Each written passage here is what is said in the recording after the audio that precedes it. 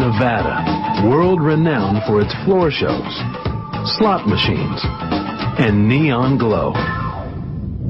But a better-kept secret lies in the high desert valleys of the state's northern reaches. Quiet, beautiful, and vast, it's an outdoor paradise teeming with the rich sights of the Old West.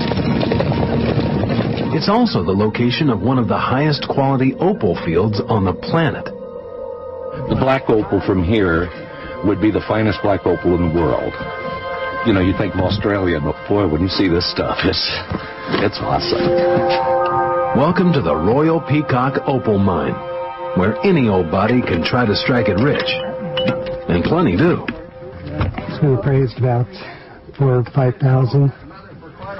I was told I shouldn't get anything under $3,000 for the piece. Everything I found on that trip in June was black opal, and it took home about $6,000 worth of it.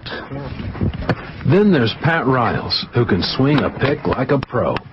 I have had some practice before. We own the Opal Negra mine here in Virgin Valley, and we get black precious opal out of our claim too. But today we're giving ourselves a treat and digging here at the Royal Peacock. Despite her obvious ability with a pickaxe, her favorite tool is an ordinary household screwdriver. It's a way to use a screwdriver in the wall. Pat chips away at the clay-filled earth, and when she catches a glimpse of a black shiny material in a rock, she immediately places it in a bucket of water to loosen the dirt. After the dirt washes away, she finds fiery opal inside. We got here about 9 o'clock this morning, and by 10 o'clock I'd probably found $50,000 worth of precious black opal. The Royal Peacock is 570 miles from Las Vegas and just a 4.5-hour drive northeast of Reno into magnificent desolation. Single-lane blacktop leads you through unspoiled country where wild burros barely bat an eye at passing visitors. 10 miles of dirt road takes you to the mine, and $70 buys you the right to dig for a day. The miner's perspective on the fee is very Las Vegas. This is Nevada, and opal mining is another way to gamble. It's a great way to gamble because you get some influence. The house doesn't always win. That's great. Harry Wilson is the grand old man of the Royal Peacock. His family has owned the mine for more than 5 decades. With opal hunting in his veins, he understands why people come here from all over the world. It's just a passion that you have, because every time you dig an opal, it's different. And you can figure that it laid there for 14 to 15 million years old, these beds are. And you're the first one to ever lay eyes on it or disturb it. What makes the Nevada opal so valuable is their pure black color.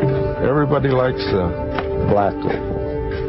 That's the precious stone of the whole family. And this is the only place in the world that you get the jet black with color in it. This color is what makes opal so breathtakingly beautiful. Dazzling flecks of blue, green, yellow, and red. It's what rockhounds call the fire. You see such amazing plays of fire, and some of them it looks like it's just intertwined on the outside with little miniature vines that were growing around it. And then you look down into the little vines, you might see a little speck of fire coming in that, and it's bedded in the opal. It's just gorgeous stuff. Did that come out of there? That one you showed us? How these gorgeous gems were formed, as rockhound Lenny Markey will tell you, is really quite elementary, if you have a PhD. Opal is a submassive microcrystalline aggregate, and it forms in microfilms inside of viscous openings or on the shells of mineralized organic compounds. In other words, the conditions for making opal are extremely rare. The process began millions of years earlier, when this arid land looked like this. 14 million years ago, giant volcanoes erupted, burying huge tracts of forest. In time, the trees turned to stone, or petrified. Over thousands of years, water bearing trace amounts of opal seeped through the earth, and slowly began replacing bits of the petrified wood. If you start finding wood in the bank, there's a very high probability that you're going to start finding opal around it. But you start digging around it and try above it, below it, beside it, and all of a sudden you pick those in and you hear the sound of glass breaking. You've hit an opal. And when a miner hits opal, the celebrating begins. My husband found a Primera Grande when he was digging our first year, and the opal dance was something to see, like a ninja turtle on his back, kicking his arms and legs. Woohoo! Woohoo! Opal hunting in Nevada really only began with the start of the 20th century. My father was here in 1905 when the opals were discovered. He was working at a ranch as a ranch boss, and that's when they were found. In the beginning, no one thought much of Nevada opal. It had a reputation for being too unstable, prone to cracking. Opals really weren't worth anything. The old buckaroos and whatnot found them on top of the ground, and they used to take them to town and trade them for a beer or a shot of whiskey. Then, early miners unearthed some exquisitely beautiful stones. It triggered a mini rush. Claim stakes quickly dotted the hills, with dozens of miners hoping to strike it rich. If you want to dig at the Royal Peacock, you've got to bring your own equipment. Pets are strictly optional. You don't need much more than a pick, a screwdriver, and a bucket.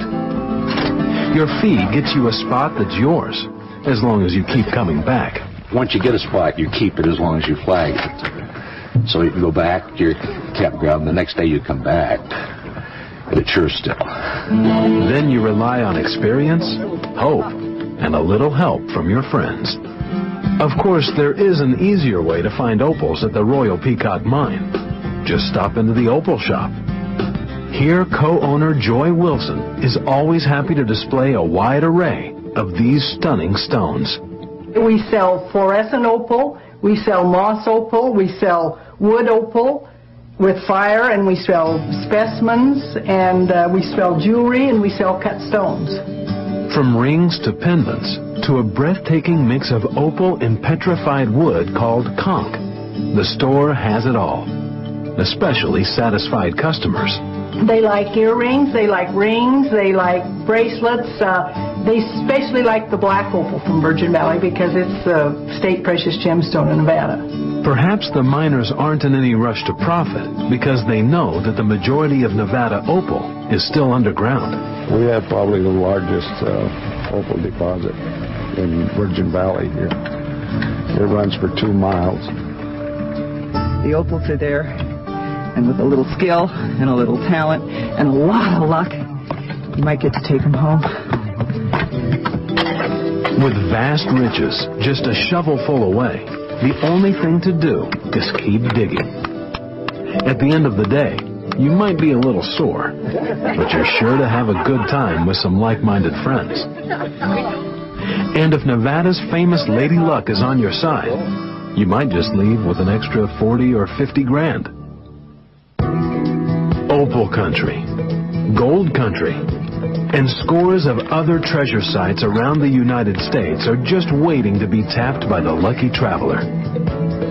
So next time you hit the road, put a field of dreams on your itinerary. Let gold, precious gems, fossils, or even some hidden cash pay for your next trip.